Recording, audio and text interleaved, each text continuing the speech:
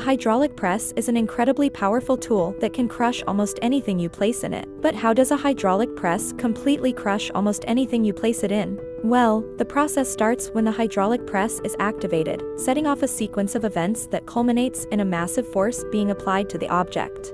First, a hydraulic pump is used to pressurize the liquid inside the system. This liquid, usually oil, is crucial to the operation because it is virtually incompressible. Unlike gases, liquids cannot be compressed into a smaller volume. This characteristic is what allows the hydraulic press to generate such immense force. Once the liquid is pressurized, it is pushed into a cylinder. Inside this cylinder is a piston, which plays a central role in the press's operation. The pressure inside the cylinder increases significantly as more liquid is forced in. Because the liquid is incompressible, the pressure translates directly into force exerted on the piston. This is where the magic of hydraulic amplification comes into play. A relatively small force applied to the liquid by the pump is converted into a much larger force due to the properties of hydraulics. The force applied to the liquid is distributed evenly in all directions, and when it reaches the piston, it drives it downward with great power. As the piston is pushed down, it makes contact with the object placed within the press.